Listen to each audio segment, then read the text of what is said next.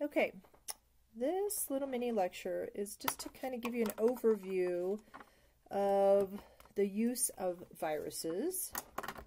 We're going to talk about gene therapy, the use of viruses to treat cancer, use of viruses in place of antibiotics, phage therapy, and how sometimes we make recombinant vaccines with viruses.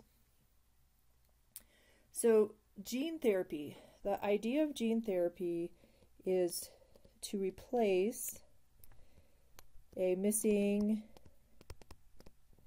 or mutated gene.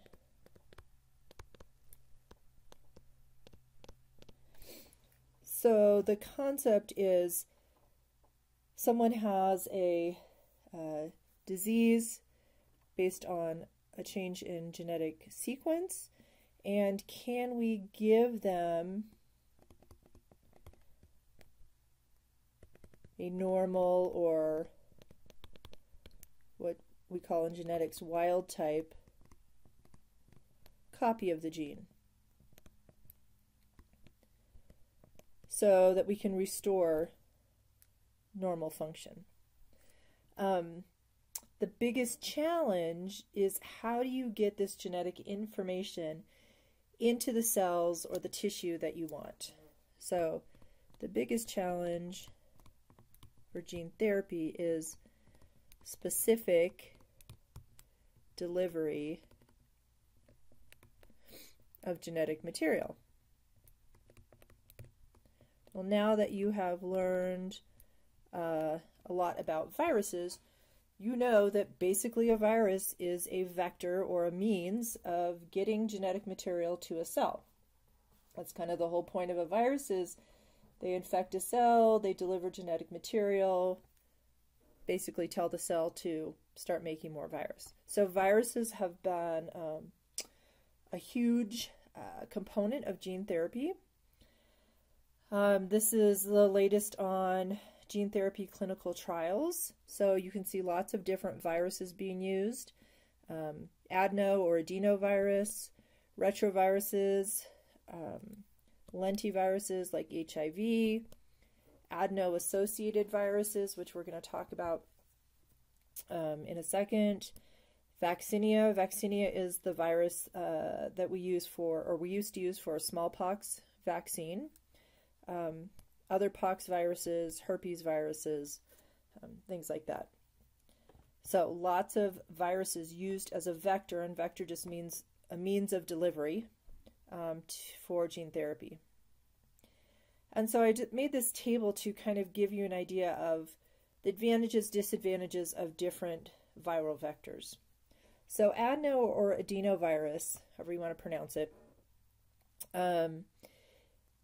is a virus that a lot of us have come in contact with. It can cause kind of a cold, upper respiratory, throat kind of infection. The big advantages of this type of virus is that you can, easily manipulate the capsid. So you can, adenovirus, I don't have a picture of it, but it has these big spikes. And the spikes, it's a non-envelope virus. The spikes are what interacts with the cell receptors. So you can actually modify these fairly easily, and that allows targeting, right? And that's the whole point here, is we want to be able to target. You don't want your gene therapy to have to go to every single cell. You would dilute out the virus too much. You want to be able to target it to specific cells. It can infect dividing and non-dividing cells. This is important just based on the type of cell you're trying to target. Is it non-dividing like a neuron? Is it dividing like a skin or epithelial cell? And it has a very large capacity. So genes, human genes, come in various sizes, from a few hundred base pairs to thousands and thousands of base pairs. And so you'll see that the capacity of what transgene these viruses can carry really varies among these different viruses. And it probably makes sense to you now that you've started to look at viruses and look at different sizes of genomes. They really vary. So lots of advantages for adenovirus. Some disadvantages is that it's short-term or transient expression. So for gene therapy, you would love to give one dose and have it stay in the cells for the life of the patient. This doesn't happen with adenovirus because it doesn't integrate, it doesn't stay even as an episome, which is like a plasmid in a human cell. So you might have to have repeated therapy or injections of this virus. There's also an issue with immune response. Because most people have been infected by adenovirus, you may not have changed the capsid outside enough, and so you already have immunity to it. In 1999, there was a clinical trial using adenovirus as a gene therapy vector, and a young man who was a healthy adult who had volunteered for the clinical trial ended up having an overreaction by the immune system to the adenovirus vector, and within 4 days went into organ failure and died. And they actually stopped all clinical trials for about 5 years after that incident. So when you're thinking about gene therapy and viral vectors, you really need to watch out for an immune response because you're usually giving very high doses of the virus so that you can get the virus to all the cells you need to. Lentiviruses, retroviruses, another popular viral vector. Now, understand with all of these viruses, researchers are taking out the pathogenic genes, and they're usually making the viruses replication incompetent, so they're really just a delivery vector, just a way to get DNA to the cells. So you're not giving someone HIV, but you're using parts of the HIV virus to deliver genetic information. So an advantage, you probably know HIV integrates its genetic information into the host chromosome. So this would give you a permanent fix. You're permanently changing that chromosome information. The issue with that is you don't have any control over where it integrates. And so another clinical trial for gene therapy, 4 of the 20 children who received a lentivirus therapy, the virus actually integrated into a spot in the host chromosome that led to cancer, and these children died of cancer. So again, gene therapy studies were halted for a while to look more at what can we do with this integration step, or do we decide that the risk is worth it based on the disease the child has. So lentiviruses and retroviruses, depending on which one, can infect dividing and non-dividing cells, but they have a much smaller genetic capacity than adenovirus. So it all depends on the size of your gene. Adeno-associated virus has a lot of advantages. The main one is it does not trigger an immune response, does not cause any known disease. This is actually a defective virus, so this virus cannot replicate on its own. So it's called adeno-associated because it usually has to co-infect with adenovirus in order to make more adeno-associated viruses, and you'll see it called AAV. It can infect dividing and non-dividing cells, and sometimes, depending on how we manipulate the genome, it can integrate site-specifically, so we know exactly where it integrates, and we know that doesn't cause any disease. It also, they're making new ones that stay as extrachromosomal DNA. So the virus, sorry, I can't talk and write. So the genetic information that the virus is delivering is not going to integrate, but it will stay long term in the cells. This is really good for non-dividing cells because you don't lose that extra chromosomal DNA. In dividing cells, a lot of times that extra chromosomal DNA will be lost through cell division in some of those cells, so that can be a disadvantage. The other big disadvantage is it has a very small capacity for genetic information. So you have to have small genes that you want to put in there. But AAV is, I'll talk about in a minute, a big one for gene therapy right now. So there's also herpes viruses and different types of pox viruses. Their biggest advantages is that they can deliver a lot of genetic material, so they have big carrying capacity. They have long-lasting expression, so pox viruses can integrate. Herpes stays as an what we call an episome, so circular DNA. They can target different tissues, but there is some cytotoxic immune response issues with these types of viruses.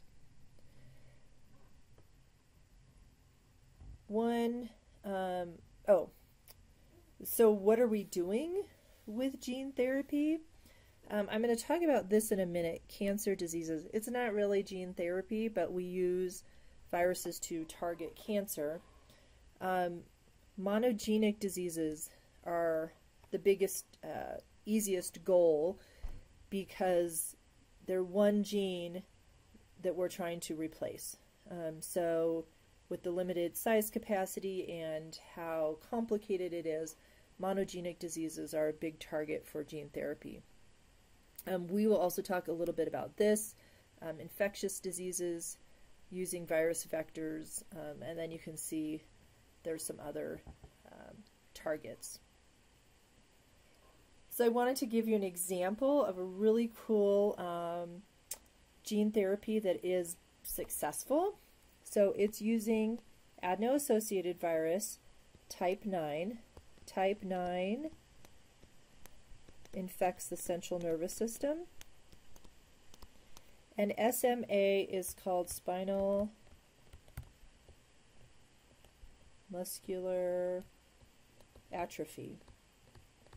And what happens in this disease is you have a mutation in the SMN gene, and it leads to the deterioration of motor neurons. Sorry, I can't spell. Motor neurons. And the type 1 that they're looking at affects children very young, within a couple months of age. So it talks here about early diagnosis is the key, because you can't replace motor neurons, so you need to keep them healthy from very young. Without this gene therapy, many children don't live past a couple years of age, and usually within the first 18 months of or younger, they're on permanent breathing and feeding tubes. So their muscles get so weak, so muscular atrophy, because the motor neurons aren't stimulating the muscles become very weak, and so they have trouble swallowing and breathing and moving. So there's a gene therapy trial that was just done last year, 2018. This little girl has the same disease, but she had gene therapy. She is now a little over 3, and she is running around, sitting up. It's just kind of miraculous. So they used adeno-associated virus to give her a good copy of the SMN gene. So it targets the motor neurons, it delivers the gene, and that gene seems to stay in those cells. Since they're non-dividing, you don't have to worry about losing that genetic information. The harsh reality of this gene therapy, so she was one of 15 patients in a clinical trial. Right now the price tag is $2 million for the therapy. And right now they only have developed or been able to produce 100 doses. So this is fairly rare, 1 in 6 to 10,000 births. So I guess I don't know how rare or not that is. So it affects enough children, way more than 100 children, especially worldwide. So you might see in the news information about a lottery for this gene therapy, trying to figure out how they can give out this therapy in a fair way. But pretty cool application of using a virus to deliver genetic information. Okay, another use of viruses in biotechnology are called, they're called oncolytic viruses. These are tumor targeting viruses that are manipulated in the lab. They target cancer cells. So cancer cells show specific markers. So things on the outside of their cell. And so you can design a virus with a capsid or spikes proteins to target the cancer cell, what we call antigens. So the things on the surface of the cancer cell. And once they get in there, they lyse the cancer cell. So you're killing the cancer, which is great. And by lysing it, you're also releasing cancer antigens, which allows the body to form an immune response, such as antibodies and T cells, to additional cancer cells. So it's this really cool kind of bonus. So not only can you destroy these cells like it's showing here, but you can make an immune system that will come in maybe with antibodies or cytotoxic T cells and destroy additional cancer cells. There is one that is on the market right now. It's called TVEC, and it's for melanoma, which is a skin cancer. It has a gene called GM-CSF, which stimulates the immune system.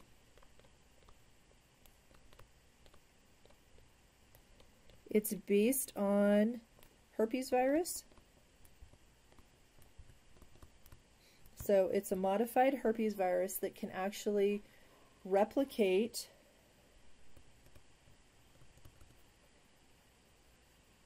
so we're not doing that. We're not removing disease-causing genes.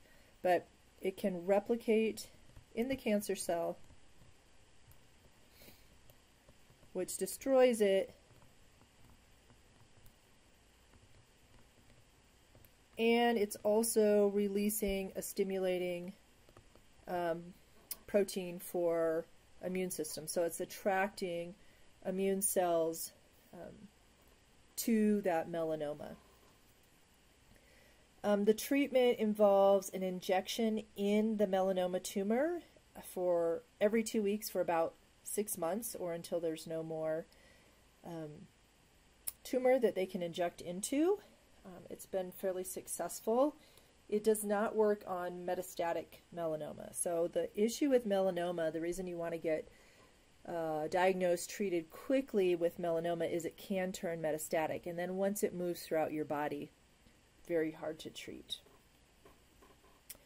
There is another oncolytic virus that's very close to development. It's been in clinical trials.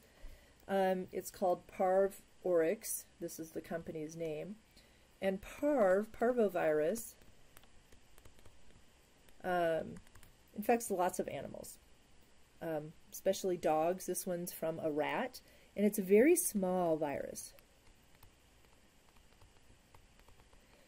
which allows it to cross the blood-brain barrier. So a lot of viruses cannot.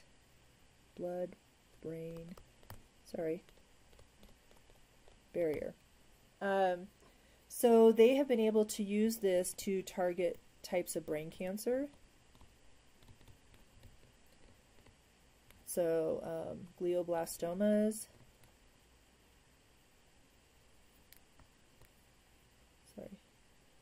Glioblastomas. And some neuroblastomas.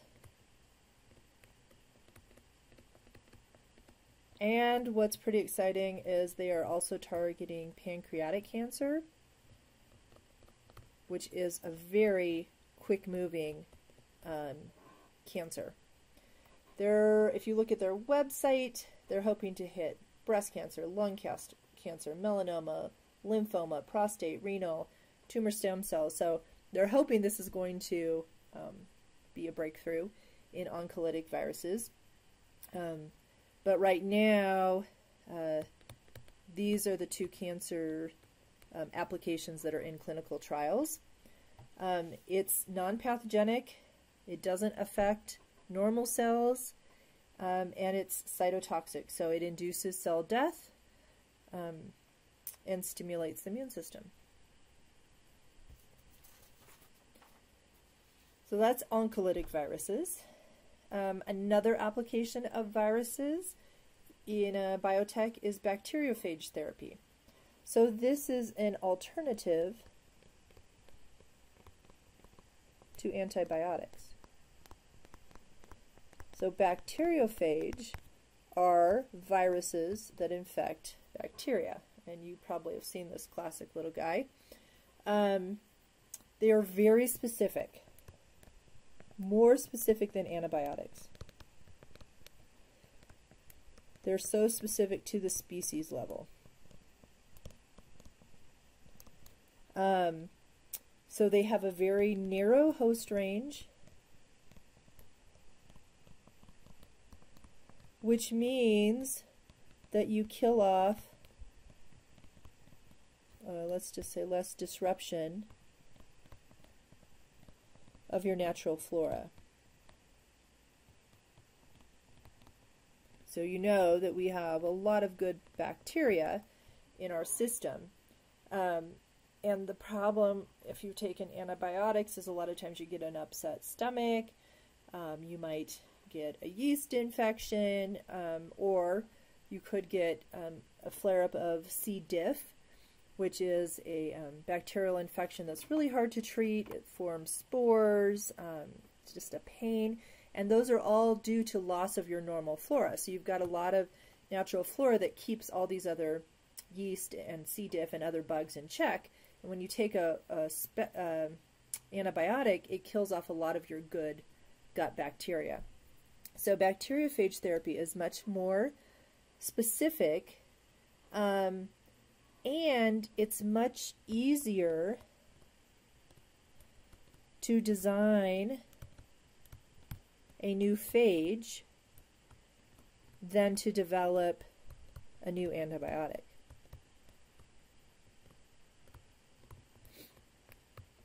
So they have seen a little bit of resistance to phage therapy, nothing like they've seen antibiotic resistance, but then they can go in and genetically tweak these phages and fix the target. So if you have some bacteria immune to one phage, they can tweak it and the bacteria will not be immune to the next one.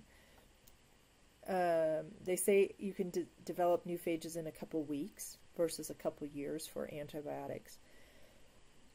There's a cool application or success story. So this young woman has cystic fibrosis, which primarily affects the lungs. And she had, this was just in 2019, she had a lung transplant and was on immune suppressive drugs, so she wouldn't reject the lungs, and ended up with a chronic mycobacterium infection that they could not, it was multi-drug resistant. Mycobacteria is a very slow growing bacteria, very hard to treat anyways. And they were able to find a series of phages that she could inhale, and they killed the bacteria, the mycobacteria, and she recovered from this chronic infection. Really exciting. So here she is now. You can see previously she's a little thinner, a little more pale, so she's looking really good.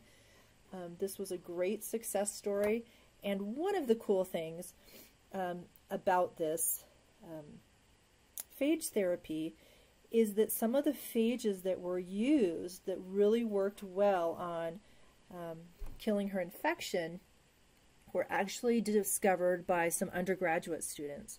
So there's a program, an NSF program called C-phages, where undergraduate institutions will go and try to discover new bacteriophages. So they're in everything, in the water, in the soil, all over the environment. And so this undergraduate class at a university in South Africa had discovered a few phages, had characterized them, and the researchers actually used those to treat this young woman. So phage therapy, I think, is pretty exciting. It's been used in other countries for quite a while. It's just now kind of coming to the U.S. But the statistics I wrote is that more than 2 million people in the U.S. will develop antibiotic-resistant infections, and over 23,000 of those people will die each year. There's not a lot of research going on for new antibiotics. It's just not a big money maker. So to be able to have an alternative with phage therapy that seems fairly inexpensive and you're able to customize and develop ones quickly, I think is pretty exciting. All right, the last use of viruses that I want to talk about is you know that we have lots of vaccines to different viruses, right? So you inoculate with a live recombinant, or you inoculate with a live weakened or what's the word? Dead. Inactivated virus, and can create a vaccine to that virus. So you get your polio virus vaccine, your measles and mumps vaccine, and all of those things. Well, viruses are really good at stimulating the immune system. So people have taken advantage of this and engineered the virus to produce other genes to make a vaccine against other infectious diseases.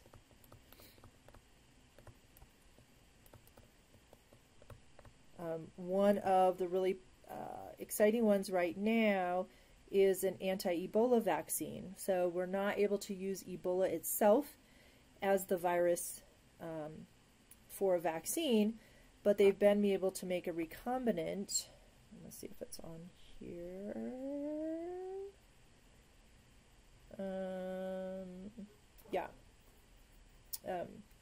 With vesicular stomatitis virus, so VSV, EBOV, Ebola vaccine. So these two charts and these references, if you're interested, just talk about some of the different viral vectors for making recombinant vaccines. They're also working on using these viruses to help make vaccines against bacterial infections or protozoa infections. So there's an adenovirus being used to make an anti-malaria vaccine. So this just kind of gives you a little bit of information. The main thing is to look at the immune response. Can you stimulate an immune response? APC are antigen presenting cells, so also help the immune response, kind of amplify it. So you can see they're using alpha viruses and polio. This was my research that didn't go anywhere, but we were trying to use the polio vaccine to make a dual vaccine. Vaccinia, different pox viruses, herpes, cytomegalovirus, adenovirus, measles viruses. And so the idea is stimulate the immune system and protect against a second disease. So recombinant virus vectors are using a virus to produce a vaccine to some other infectious disease. So just a few applications of viruses in biotechnology. On their own, viruses aren't so great for us, usually cause disease and pathology, but we've been able to harness their incredible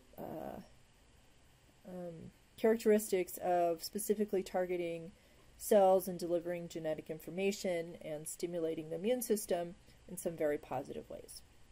All right, thanks.